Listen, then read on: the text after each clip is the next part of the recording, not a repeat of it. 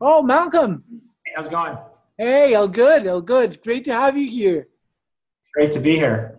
Guys, we have Malcolm here from WAX, which is the World Asset Exchange, right? Malcolm's gonna, World Wide Asset Exchange, yeah. yes, and Malcolm is going to tell us all about what WAX is about, and please, Malcolm, take it away. Introduce yourself, and do you see the community here? Yeah, hi everybody. Hi. Hey, how's it going? I'm not sure if you can see my screen. Can you see the big WAX logo? Yeah, we see. Yeah? Okay, great. Just want to make sure it was sharing. Well, thanks for your time. I wanted to give you some background as to what we're up to. You've probably heard of WAX. About 2 years ago, we launched a token sale, and it was really based upon a very simple idea that there was a need for a blockchain for digital goods. And what we've built is that blockchain as well as a microservices platform. And so I wanted to describe what it is we built and sort of an update as to where the technology is. So has anyone here like bought a CryptoKitty or an NFT? But we did pass the EOS torch within us when it was handed, which is an yeah.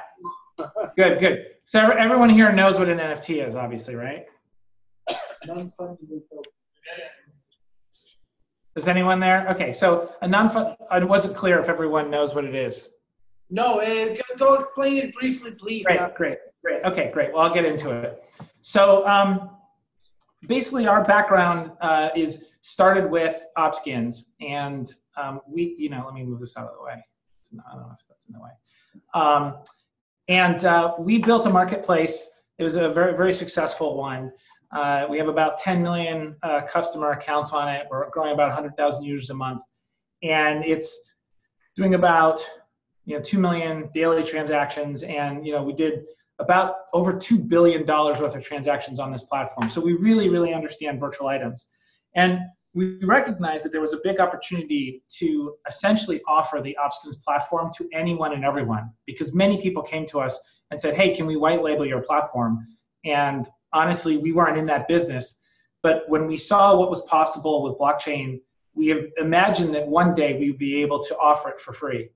And of course, as you know, it wasn't until the delegated proof of stake technology that we recognized there was essentially going to be transaction capacity that could support not only our existing business, but then have enough room for growth. And that's kind of what led us to being ready to build a blockchain. Several of our team members have a lot of experience in this space, not just in WAX and OpSkins, but Jonathan was the inventor of item trading. He started 25 years ago, was the guy who created Ultima Online item trading. William and Jonathan actually co-founders of Tether, so we have a lot of background in building assets on the blockchain space and in the video game space. Our team's about 90 globally, all different geographies. I think we're in about 10 countries. And as I mentioned, we've worked a lot with the item trading at the beginning, and it was about a $10 billion industry. Virtual items that are skins, and these are purely cosmetic in nature, and that's about a $50 billion industry. And OpSkins was the leader in that. Tether, you guys obviously know, $1.5 trillion of trading volume. And then WAX, we're going after about a $2 trillion market, and I'll talk about how we've gone about that. So just so you get a sense of where WAX is, our testnet is one of the most active blockchains. It's number 8 on Blocktivity. We're measuring transactions, not operations. So you may notice if you look on Blocktivity, there's a little TX next to our volume as opposed to OP. We sort of believe that OP is not a very meaningful statistic because it would be like measuring the Amazon by how many times a crane goes in and out of a warehouse. That's not really useful. What you want to know is like how many customers are and how much they're spending. And that's kind of what we are measuring with our transaction volume. But even by that metric, it's one of the most in the world. We believe it's probably one of the top 2 or 3 in the world if you were comparing apples to apples. We have 2 dApps running on WAX at the moment. and they are NFT dApps. So an NFT is a non-fungible token, which means a token that's one of a kind or unique. Being unique means that it can be connected to a specific asset. And in the video game context, it's a specific video game skin or a digital item. And we'll talk about what virals are, but those are tokenized consumer products. It's basically like Tether, but backed by a sneaker or backed by a hoodie or backed by an iPhone. So it's a specific physical item, or it could be a service even backed by, or that backs an NFT. Our mainnet goes live on the 30th of June, which is in a couple days. We're doing about $400 million of volume annualized of NFTs currently on the testnet. So obviously that'll transition to the mainnet when it goes live. And we are definitely the first and largest NFT marketplace accepting credit cards. So that gives you kind of a basic setup. The two dApps that I mentioned are Viral and Vigo. So Viral's traded about $95 million worth, and as I mentioned, it's like Tether for consumer products. And that was launched in December. And those NFTs, we've essentially used all on this delegated proof of stake chain, which I'll talk about what Wax is designed on and built on. And Vigo started actually originally on an Ethereum chain, and Ethereum actually almost put us out of business because of the spike in fees and the slowdown in transaction times. You probably remember the whole F-coin thing. We went from making money every day to losing $3 million a day. And so we very quickly spun up a private Ethereum chain, transitioned Vigo over to that private Ethereum chain, and now that dApp runs on Wax. So we've done about 90 million NFT transactions on this platform in the past 12 months. And what I'm going to do is talk about the blockchain itself and the microservices. So I know a lot of you guys are technically oriented, so we can get into a little bit more of the details. So technically, it's a delegated proof of stake system. It's completely backward compatible with EOS. So that means that dApps on EOS would run on Wax with basically changing a single line of code. And that's essentially the public endpoint to our chain. It has 21 guilds, this equivalent to a block producer. You have staking and voting rewards.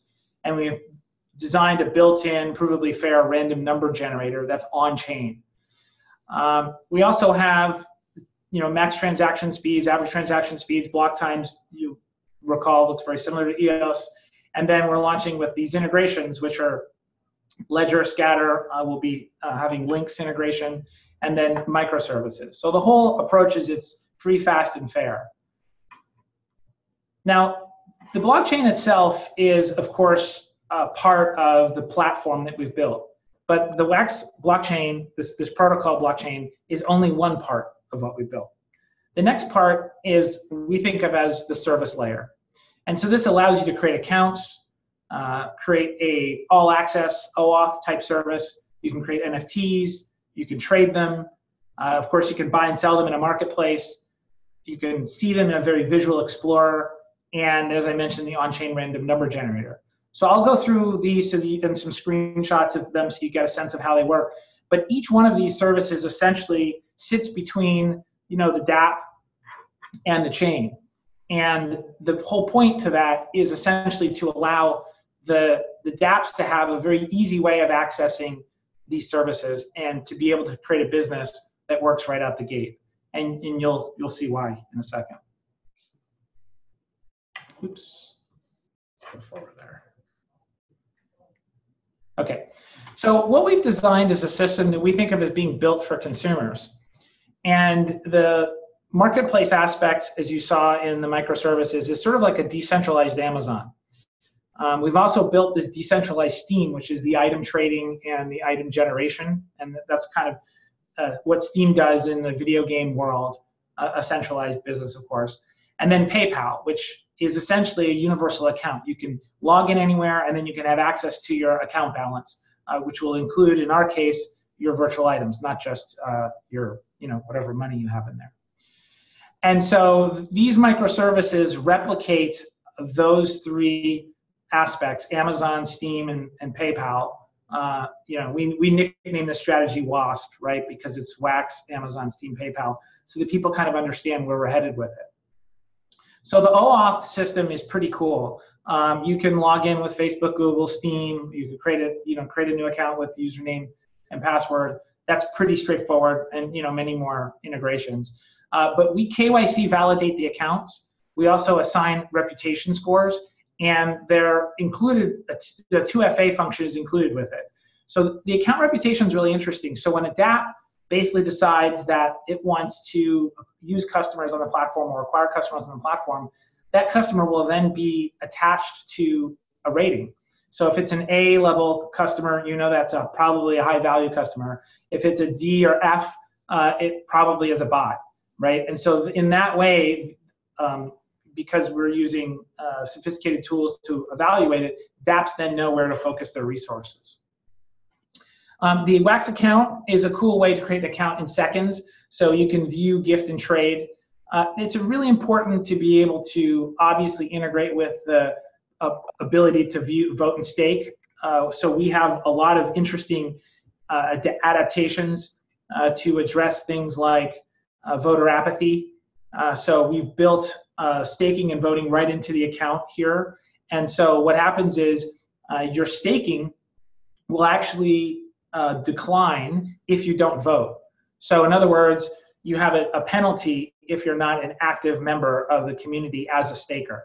And that'll get people to vote more frequently for proposals and vote more frequently for block producers. So we've made a number of modifications to governance rules. The folks at Strong Block and EOS core devs give us a lot of feedback as to things they suggested would make governance work more effectively, and we've adopted quite a number of their recommendations. But this simple account interface, you don't have to deal with private keys or wallet addresses. Now, of course, you can using Scatter and other wallet integrations, but you don't have to. And for a user who's not familiar with blockchain and just says, hey, look, I want a digital asset and I want to store it or I want to buy it, it makes it really simple for them. The trading is really interesting. This is the Wax Express trade visual, and this has been used since we've launched it. It's been battle tested. Many trades, over 90 million trades have been done using this platform, and we have hundreds of third-party sites that have integrated with these APIs already. So this is a really solid system. Our Block Explorer is one of the first of its kind. It's truly visual and useful so that you can actually look at an asset and get a sense of actually what it is. You can look at the ownership history. You can understand where it's come from, who generated it, what prices it's traded for. And so this is a very valuable aspect of virtual items. And here's an example of what it looks like, when you go into the 3D viewer. So you can zoom in and experience it. Now we also have an NFT creator. This launched about 2 weeks ago, and in the first 10 days alone, we generated about 100,000 brand new NFTs. So developers have really embraced this and really love it. It's very simple. You can do it without code. Of course, for developers, you'd like to use code, and you can do that as well. But we make it really easy for people to create NFTs. And then we have an on-chain random number generator. This is very important for really being able to achieve what we call provably fair. And provably fair for an off-chain random number generation means you have to collect all the data and then analyze it and determine if it's actually fair or not, which the average person isn't going to do. So an on-chain random number generator is really helpful because if a dApp is using this, they are delivering you actually fair randomization. And this is really important, we think, for the ecosystem, because most games and game related apps have some randomized element associated with it, and so this is important. And then, of course, people have access to the largest marketplace, most successful one, which is Opskins, and this provides 50 fiat currencies. People can buy and sell anywhere in the world, and has 24/7 customer support. I think about 16 languages, and of course, millions of paying customers. So our launch is June 30th, as I mentioned, and it's fully backwards compatible with EOS. So think of it as EOS plus microservices, plus customers, plus fiat. So a bunch of other things, but the microservices are really let's say the basket that gives you a sense of all the things that we're bringing along with Wax. Our mainnet launch partners, we've got a couple of folks who will be running the block producers or guilds, and we will open it up to third parties shortly after launch, so that we want to make sure obviously the launch is clean and orderly. So we're going to keep that closed at the beginning, and then we have lots of dApps and NFTs we're working with as part of what we're doing here.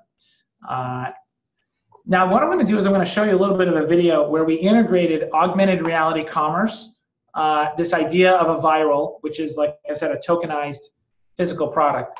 Virals are interesting because they allow people to trade items that are in the physical world and to move ownership between individuals without the actual physical item moving. And it's a really fascinating concept. We can see that there's been a ton of adoption based upon the trading volume and the partnerships that we've been working with. So watch this and you'll get a sense of kind of how it works. So this is on Snapchat. This is actually a demo we did at E3 2 weeks ago. So the person's looking at the item, the AR pops up once they hit the code, and they play with it and they say, okay, I want that shoe. They swipe up. This is web-based. They log in because that's the shoe they want. They put in a credit card. Now they own it. Now that virtual item, that NFT, is theirs, and they can trade it, which means I could put in somebody's phone number, text it to them, and now they own it. And then they decide, oh, you know what? I would like to redeem it and have it sent to me. So I put in my address, I hit redeem, and then it gets sent to me just like Amazon Prime. So it's a very straightforward way to connect to the physical world and from the virtual world. And that's basically, the whole idea, what I wanted to cover from a technical standpoint and sort of the basis of what we're building. And I figured, I'd open it up for questions and we can talk about, where we're headed and what people are interested in knowing more about. Nice. So first of all, thanks a lot. Thanks, everybody. I think if people here didn't know about Wax, well, then now they're pretty amazed at what they're seeing. I got tons of questions for you, but I'm gonna start with some basic ones and maybe some technical ones. So maybe a bit more technical one, and then we go for the other one. So you're providing accounts for the users and all their onboarding for free, right? But in the other hand, you use the Wax token as the EOS token works on the EOS blockchain, which means you need Wax tokens to stake for resources and RAM and all the resources that user is doing in order to perform his activities, right? Yes. And if all of this is given for free to the user, who is paying for these Wax tokens for the user? You guys? Yeah, so we're taking a piece of the inflation that's being generated out of the block production, since we're tightly holding the block production at the beginning, and we'll be using that as a resource pool to pay for the accounts. That's the first point. The second point is that not everyone will qualify for a free account. So basically, as I said, we score accounts, and if it looks like you're a bot or it looks like that you're potentially not a legitimate user, you will have to go and pay for an account just like everyone else. But we will be subsidizing essentially accounts for what look like qualified folks. So that's awesome, because it's a big pain on the EOS network. It is, and it's a catch-22. They're like, hey, I want to get an account to hold EOS. Well, go get some EOS, and then you can have an account.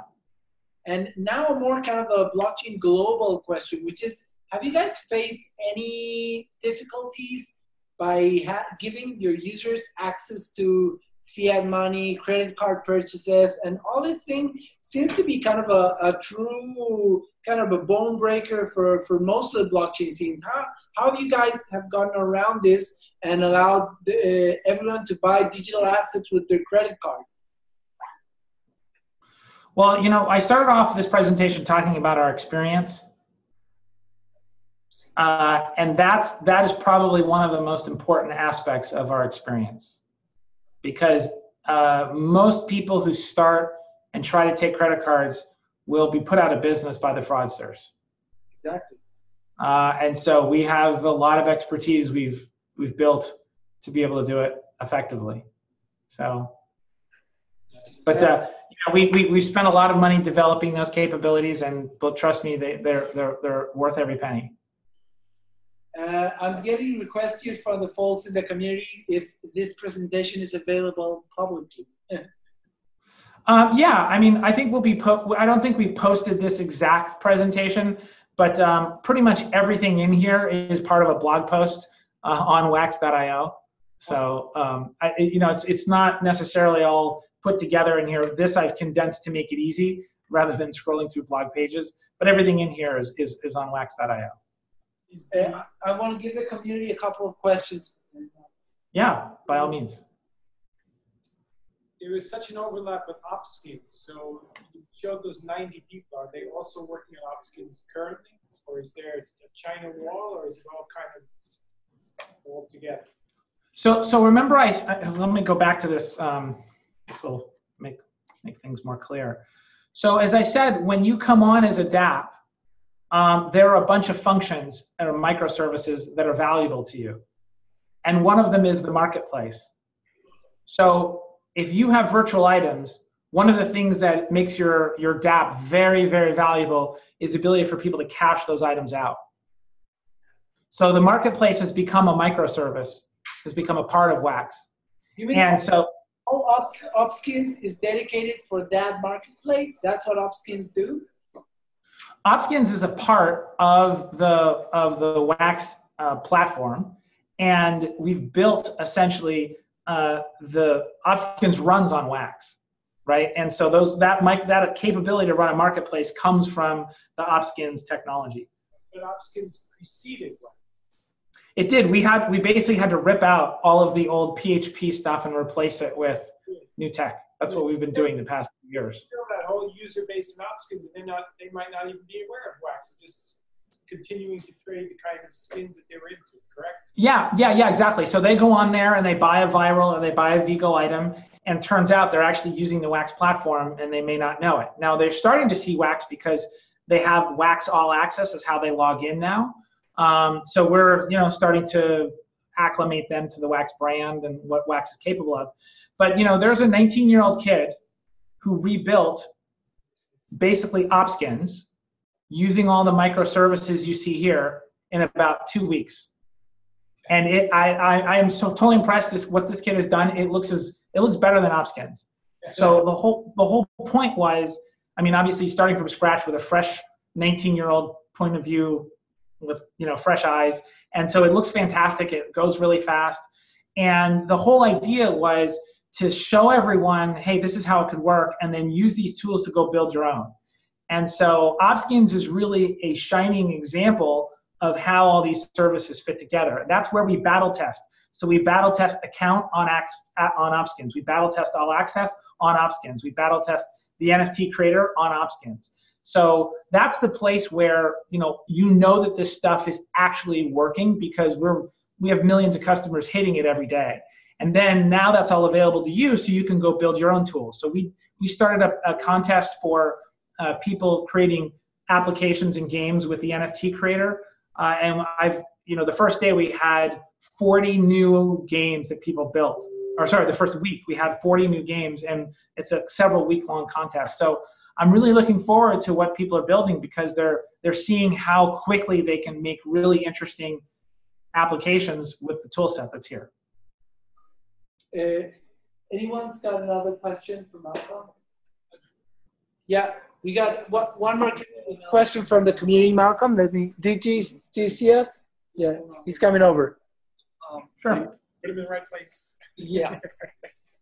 Actually, I don't. Maybe I might have missed that part. But did you showcase more of the visual stuff that are created by average users and not necessarily by developers?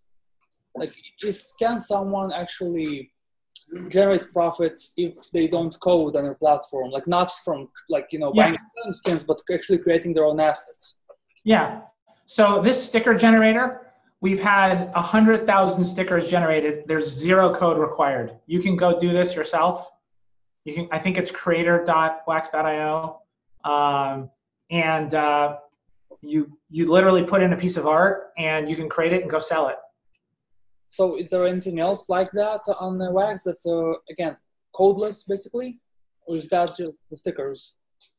I would say the only thing that's truly codeless is that right now. Of course, the marketplace itself, let's say if you have assets, you can deposit them and sell them and run that like a business. So the marketplace is a codeless function. Unless you're trying to build your own marketplace, then you would need to do some coding.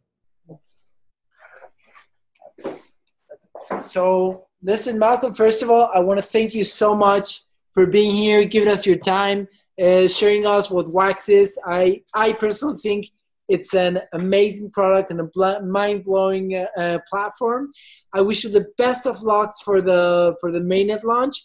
And, you know, I'm going to put this up so you can share with your community. And yeah, fantastic. Yeah, we're always looking for folks who have dApps and want to port them over to Wax. We're definitely here to handhold people through it. I don't think they'll need much because it's pretty simple. So if you have dApps, you want to bring over EOS dApps, or you know folks, please reach out to us. The QR code right behind me, I think it's right there.